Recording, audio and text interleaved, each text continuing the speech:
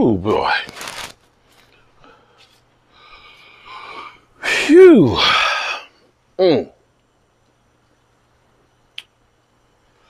What's up, good people? Mark Holmes here, and as always, I want to thank you all for watching, commenting, subscribing, and being part of the Joe Boo Sports Report. Without you guys, as well as you ladies, you know that this literally does not work. Hope everybody has had a great Saturday, a great weekend.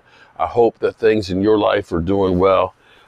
Today's been another one of those busy days, but it was a great day because I got a chance. My daughter came up and she went with me to help my mom out, fixing some electrical issues and a problem with the bathtub and things. And my brother was there helping her put up the Christmas lights and things and realizing what family's all about.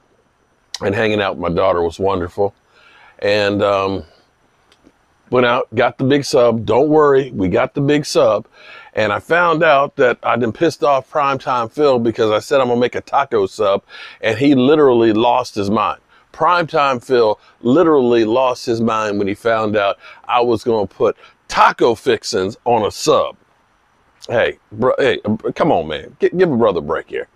Give a brother a break. It's gonna be good, okay? Look, I made the pork chop sandwich that was off the chain.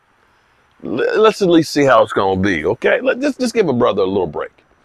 All right, so we got everything together. I got that stuff done. I got the meats and everything else for tomorrow. I got the chicken wings thawed out, you know. So we got the chicken wings. We got the taco sub. We'll have the glizzies, of course, and we'll have like a black bean chili to go with it. Okay, a little black bean chili that'll go with the taco sub and things. And hopefully everybody enjoys what we make. If they don't, I can't help you. I just can't help you. But I think actually we're going to have quite a few people here tomorrow because my brother and my sister are coming over for the game. And I think Rashid will be here. Wes, who was here last week, will be here. And Michael, who came all the way from California to be here. Shout out to Michael. Went over, had a couple of drinks with him and my wife. And just talking and getting to know him, and he is really interesting. I got to find out more about these dragsters that have a 1,200 horsepower engine. 12,000. 12,000 horsepower engine. That's a lot of power. I said 1,200, but it's 12,000. That literally get used, and then they have to break them apart and got 58 minutes to put it back together. That's some crazy shit. But be that as it may, tomorrow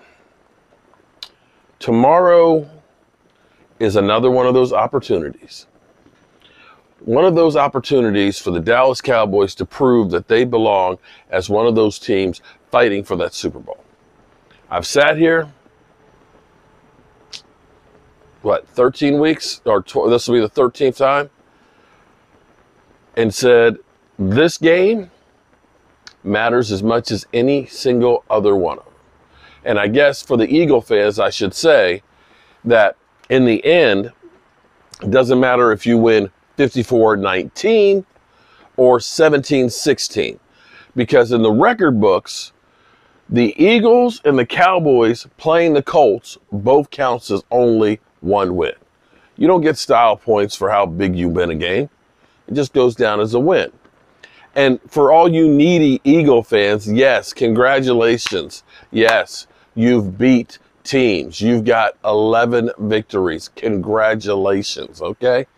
But here's the thing that's interesting here. Here's the thing. Here's how the Dallas Cowboys keep the pressure on the Eagles. See, you're listening to Eagle fans, you're like, oh man, you know, when we play the Giants the next time, we'll have already clinched the playoffs. We'll already clinched the playoffs and stuff, and we can be resting our starters. Well, maybe or maybe not.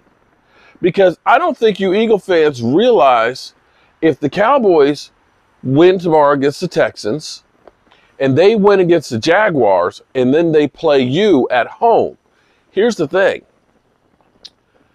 If the Cowboys win those next 3 games, whether or not the Eagles win theirs against the Giants and the Bears and going in there, here's the thing.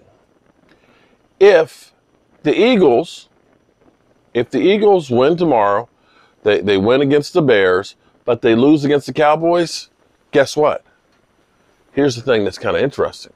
If we win our next 3 games, including against the Eagles technically are 1 game ahead of us. But we will actually own the tiebreaker. Because right now, we have beaten the Giants twice, we've beaten the Commanders once. We got 1 loss in the division. The Eagles, by losing to the Commanders, okay, our bugaboo is we lost to the Giants. Excuse me, the Packers. That's the game that might come back to haunt us. However, the game that's going to haunt you Eagles, losing to the Commanders. Because if the Cowboys end up beating you, we've got a better division record. Which means then you must win those other games to keep pace in front of us, or you lose the division. Think about that, Eagle fans. I don't think you guys have looked at it. I don't think that the talking heads have looked at that. If the Cowboys beat tomorrow the Texans, the Jaguars, and then the Eagles, then the Eagles ain't going to be resting nobody. You're going to have to play those other games. Yeah, it's like that. Now, that's not to say that you can't beat the Saints and then the Giants again, but here's where it'll be interesting because the Giants may be playing for their playoff lives. Understand? Because, see, they can actually, the Giants can lose tomorrow, and the game against the Commanders becomes that much more important the following week because basically that's one of them basically staking the claim for a playoff spot. But they can still catch each other and fall in and fall out. And it may be that the Giants need that last game against the Eagles. You see what I'm saying there, Eagle fans? You may not be able to rest. You may not be able to just kick back and relax. You may actually have to play each and every one of those games. And that, my friends, is what you really want. Yeah. So here's the thing. There is no pressure for the Cowboys. There's no pressure for us. Because where it sits right now, really the only place we can go is up. We beat the Giants twice. We own the tiebreaker with them. Okay? We've already beaten the Commanders once. We own the tiebreaker with them. And Seattle is way down on the totem pole. We would have to implode not to have the 5th seed. In fact, we could basically coast, and we could be the team that says we can rest players at the end of the season here because the 5th seed is locked up. But the Eagles, you may have to still, if you cherish that, number 1 seed. And I'm not sure I want the number 1 seed because if you look at the last 3 years, the number 1 seed in the NFC has lost. Remember the Green Bay Packers last year? Boom. And we ain't exactly done well with that either. So, yeah.